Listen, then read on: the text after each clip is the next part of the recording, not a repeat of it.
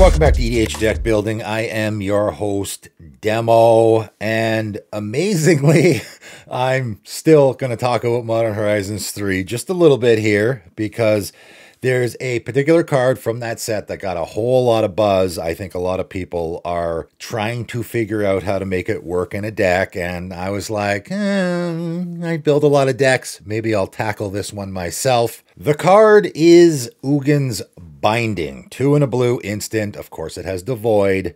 Return target non-land permanent you don't control to owner's hand. For 3 mana, pretty bad, of course. However, when you cast a colorless spell with mana value 7 or greater, you may exile Ugin's Binding from your graveyard. When you do, return each non-land permanent you don't control to owner's hand.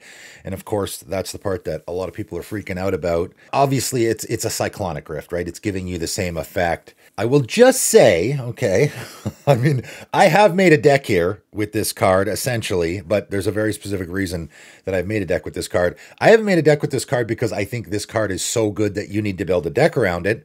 It's a Cyclonic Rift, right? And in fact, you know, if you're assembling a 2-card combo to make this work, you're essentially assembling a 2-card combo to just cast a Cyclonic Rift, which to me doesn't seem super great. I mean, this you're getting for free, but you have to cast a spell with mana value 7 or greater. So 7 is what an overloaded Cyclonic Rift costs.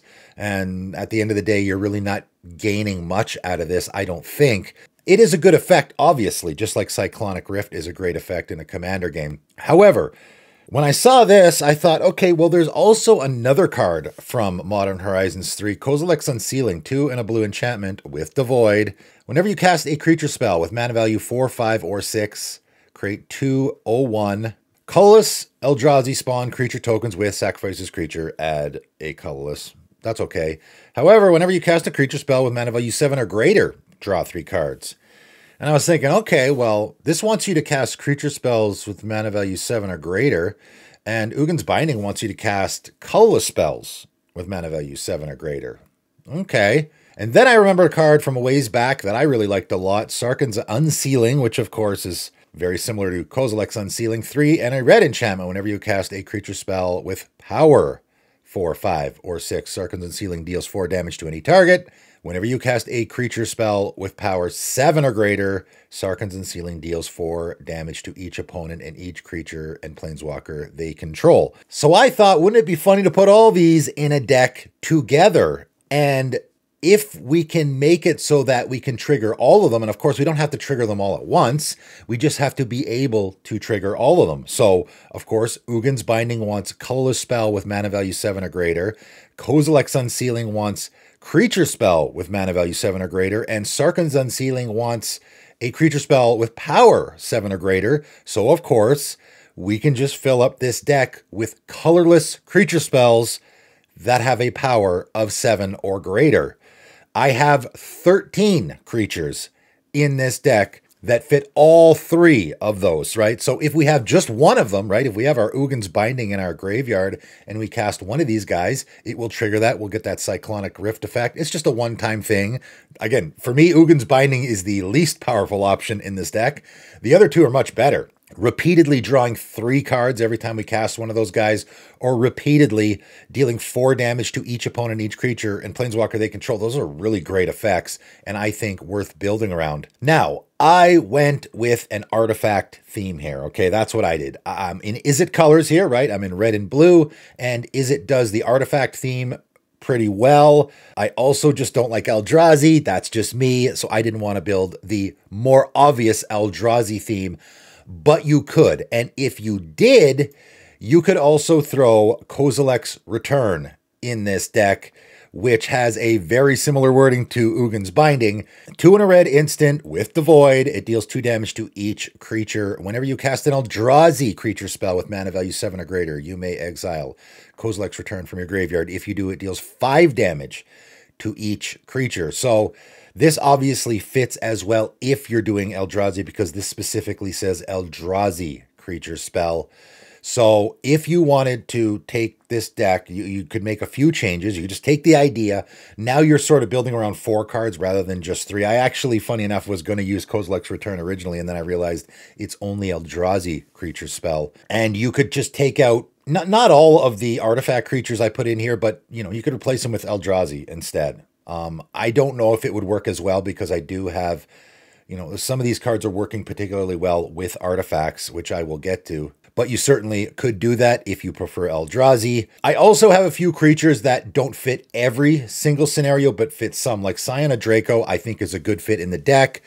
It is going to fit the Ugin's Binding because it is a colorless spell with mana value 7 or greater.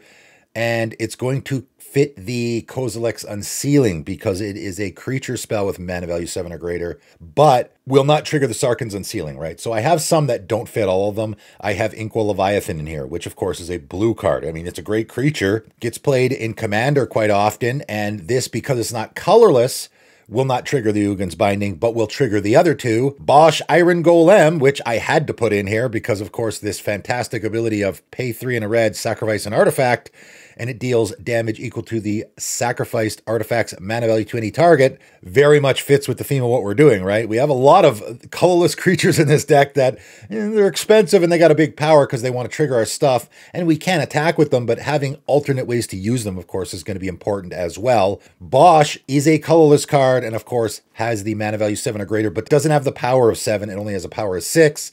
So, again, it's not going to trigger everything, but it will trigger some of the stuff. And I got Grozoth in this deck. Again, obviously not colorless. It will trigger the mana value and it will trigger the power, but it won't trigger the colorless. However, this is an idea I talked about in one of my 10 deck ideas video, which I think is funny enough going to fit in here. So 6, blue, blue, blue, Leviathan, 9/9. So 9 mana, that's a lot, but it's a 9/9, has Defender. That's not great. However, you can pay 4 to have it lose Defender until end of turn. We don't really care about that. The reason why it's in the deck is because when it enters the battlefield, you may search your library for any number of cards with mana value 9, reveal them, and put them into your hand. If you do, shop your library. And of course, we got a bunch of creatures, colorless creatures that we want that are mana value 9. So we can go get a bunch and put them in our hand. It also has Transmute, so we can pay 1 blue, blue, and just go get one other if we want to. Mana value 9 creature like our Inkwell Leviathan out of our deck and put it in our hand, which, you know, a lot more menacing of a creature than a 9/9 with Defender, right?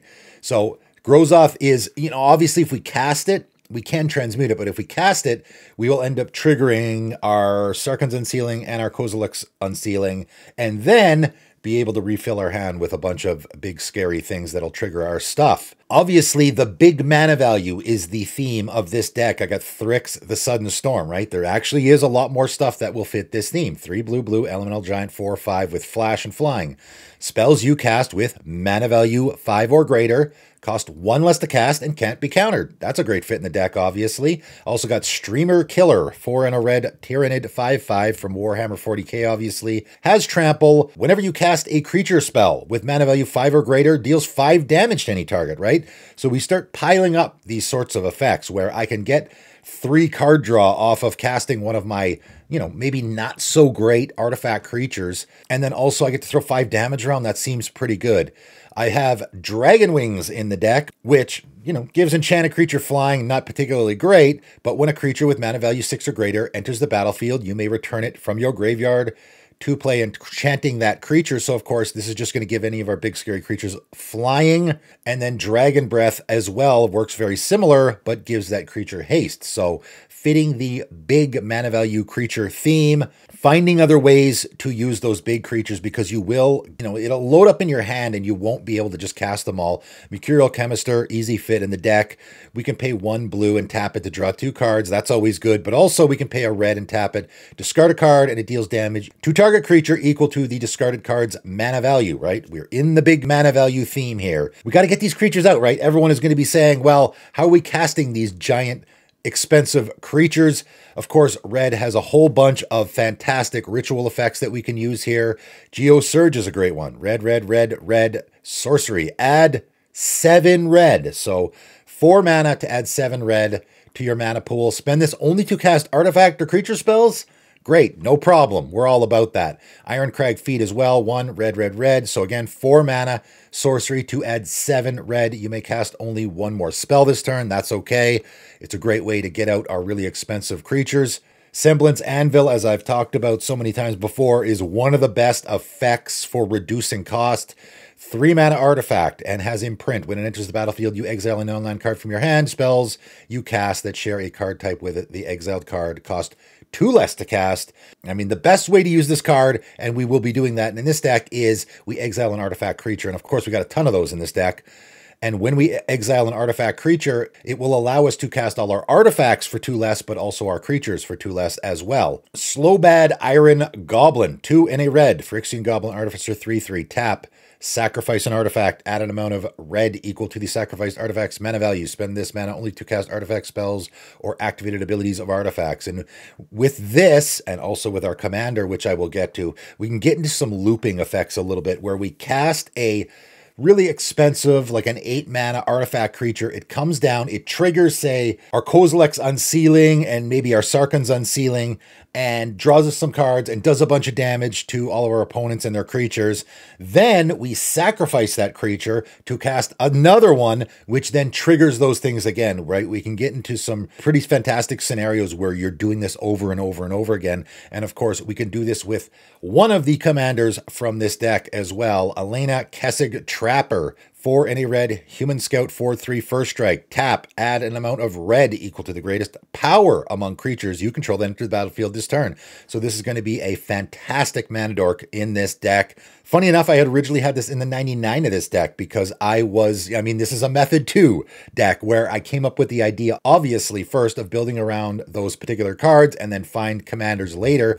And I had Elena in the 99. I thought, actually, that could work as a commander if I could find a blue commander to go with it. And again, we can have a huge creature come down, add a bunch of red, use that to then cast another creature. And of course, the obvious fit for the other partner here is Brynlin the Moon Kraken, which also is doing the big mana value thing, right? 6 blue Kraken, 6/8. So this will trigger, unfortunately, only our Kozilek's Unsealing, which is looking for a creature spell with mana value 7 or greater. It doesn't have the 7 power, and it's obviously not colorless either.